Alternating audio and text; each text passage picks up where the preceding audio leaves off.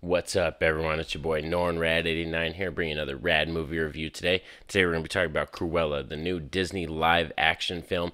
Is it good? Is it bad? Let's find out. This is going to be a non-spoiler review. Roll it.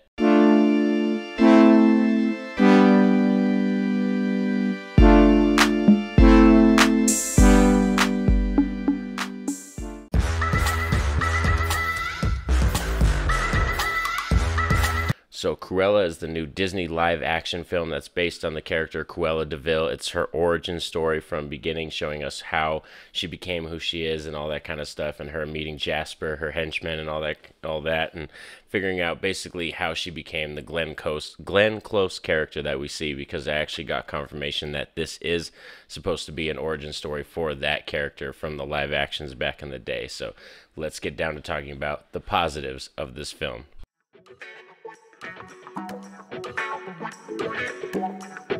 So right off the bat, one of the key positives is Emma Stone and Emma Thompson. They do such a good job of playing the antagonist and protagonist, butting heads in the film. Seeing their chemistry on screen is so amazing. Just to realize, like, it's like that villainous character and protagonist, like, they just do such a good job bouncing off of each other, and you're entertained and really thoroughly want to find out how this feud is going to turn out throughout the film.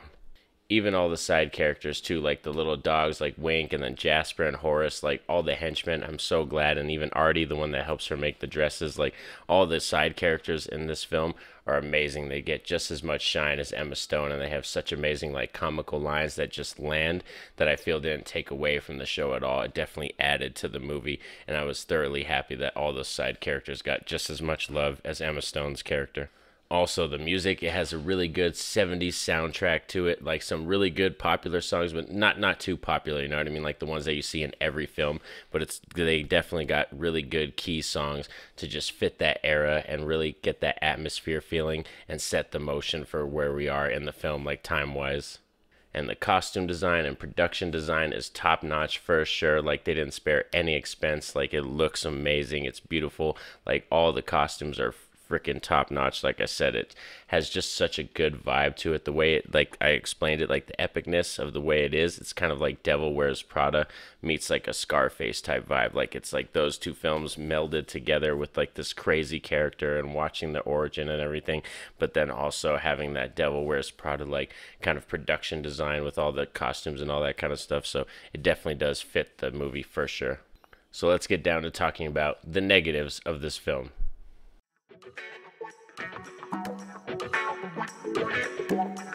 And for me, there's definitely very little negatives to this movie for sure. Like, I didn't mind the runtime on this film at all, but for me, one of the negatives that I had is, as I was watching it, I could kind of picture a more hardcore rated R version of this film with a very similar storyline, and watching Emma Stone deal with being Estelle and Cruella and those dueling personalities in her head. I can see a better version of this story, like rated R, more hardcore, that's like not attached to a Disney product. You know what I mean? Like, I just saw a better version, almost like Black Swan. Like, that's kind of another movie I could say, like, I had a feeling when I was watching it.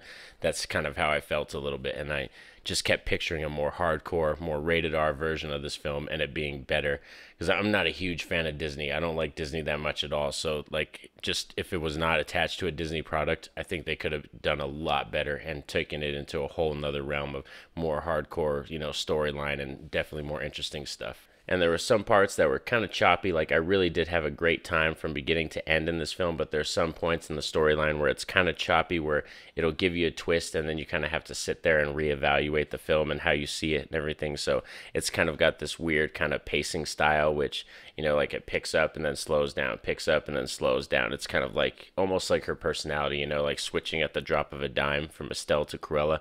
That's kind of how the pacing is in the film sometimes. But overall, I thoroughly had a great time. As I said before, I'm not a huge Disney fan. I don't really like the cartoons or the live actions that much at all. But I could easily tell you, in my opinion, this is by far the best Disney live action film that we've gotten so far. Cruella, like I said, it's just such an interesting style movie that has flair, has just the amazing actors like Emma Stone and Emma Thompson and Mark Strong just bringing to life some dope characters, funny side characters, great comedy, and like I said, music that'll just set the mood and the atmosphere for the film. So Like, it's just such a great time. Easily, for me, in my opinion, like I said, the best. And this is how Disney should go from now on for doing their live actions. Is kind of focusing more on this style of, being tied to the product, but being able to freely do a lot of stuff creativity wise. It came out very well. And in my book, Cruella is going to get an 8.5 out of 10. This is definitely a great time for sure. I highly recommend checking this film out and seeing the amazing performance that Emma Stone gave.